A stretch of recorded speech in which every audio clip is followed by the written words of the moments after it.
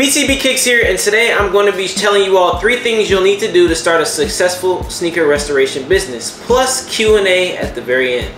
So my reason behind making this video is, you know, I do sneaker restorations.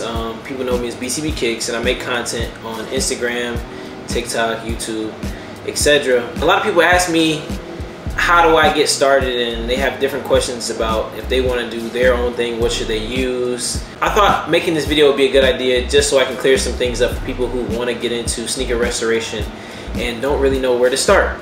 So with that being said, I'm going to list off a couple things that I believe are the most important when starting out a sneaker restoration business, and these are things that I did as well, and through experience I've kind of learned what to do per se too.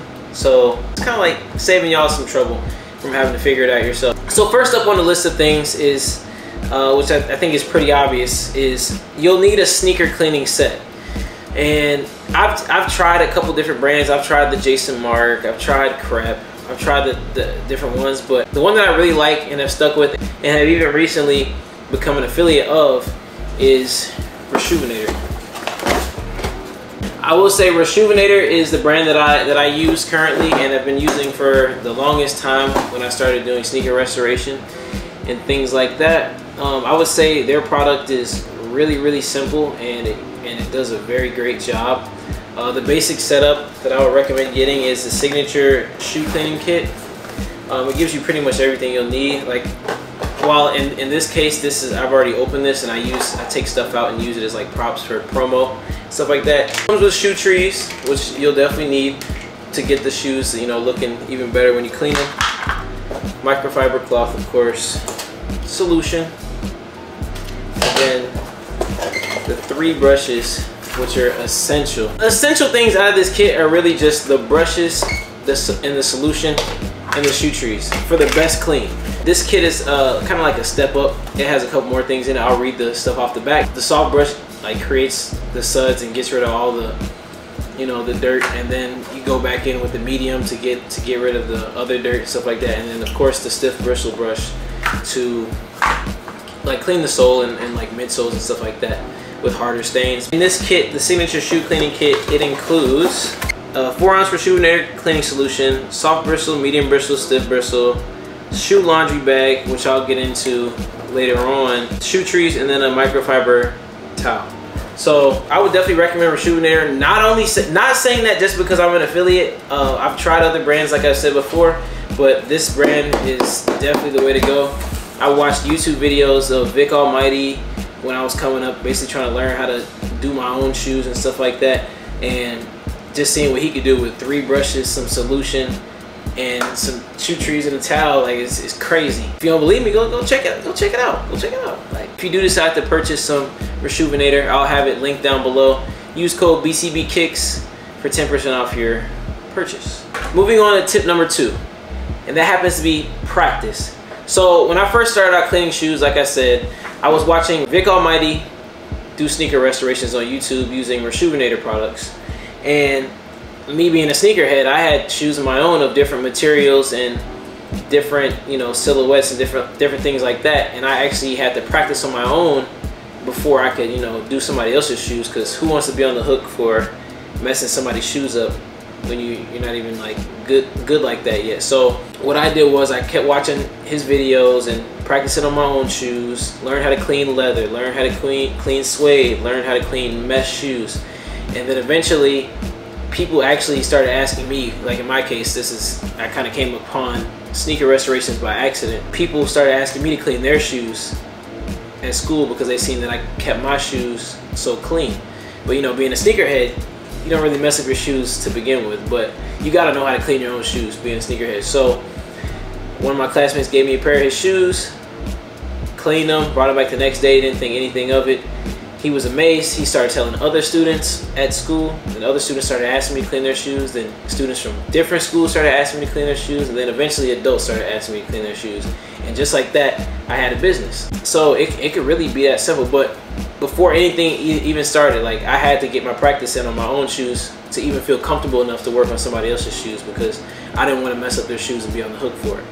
So get your practice in. Which leads me on to tip number 3. You must have a passion for sneakers. You're obviously here for a reason watching this video.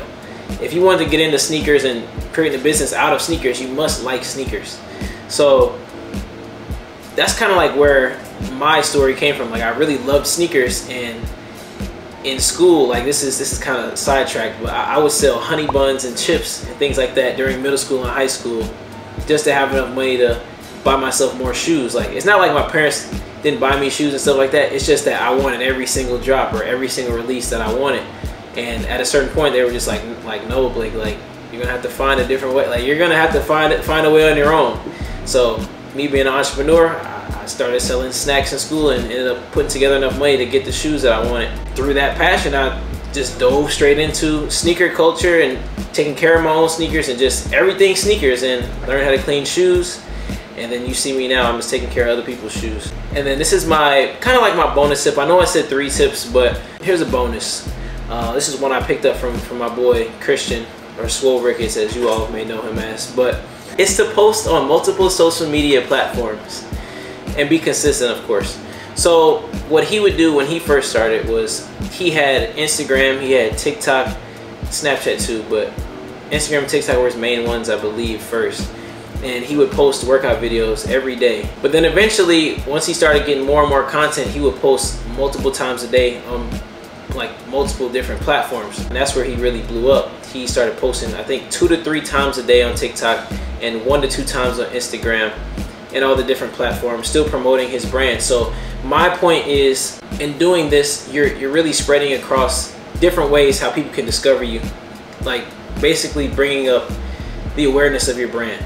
So the more you post, somebody might see you on one platform, then they might go and follow you on a different platform, and then, you know, it's just snowball effect. So the more you post, the more likely somebody will see your stuff and kind of engage, but also being consistent along with that boost you up, because it's like a snowball effect, like I said before. I honestly think of digital content and this content creation as digital real estate. So over time, it's gonna, you know, increase in value, especially if you stay consistent, and more people will come to see you have videos. So, like, for example, you're more likely to engage with an account that posts often and always has quality content versus one that posts every so often and the content can be hit or miss. So finding things to post every day is definitely the best thing to do.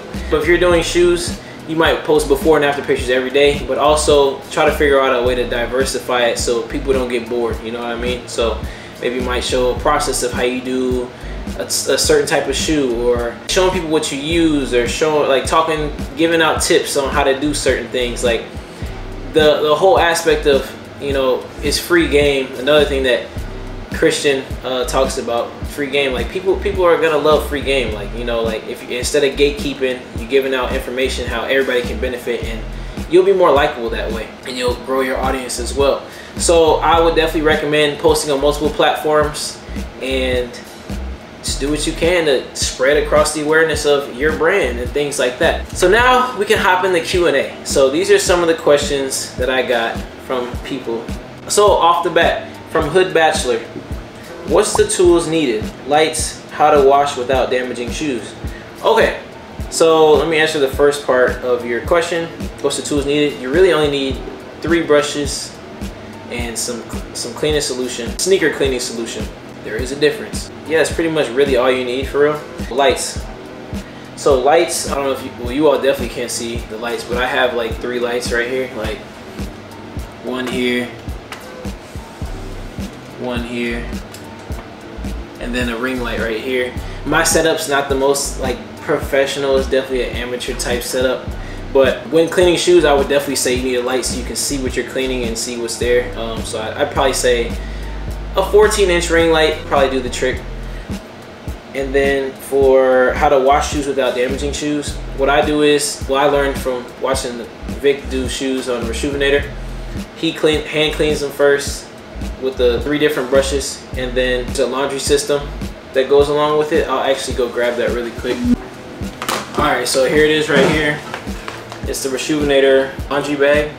You put your shoes in this and it's stretchy. Like, you can put 1 pair of shoes in here. And then I use a sneaker laundry pods from Reshoevn8r as well.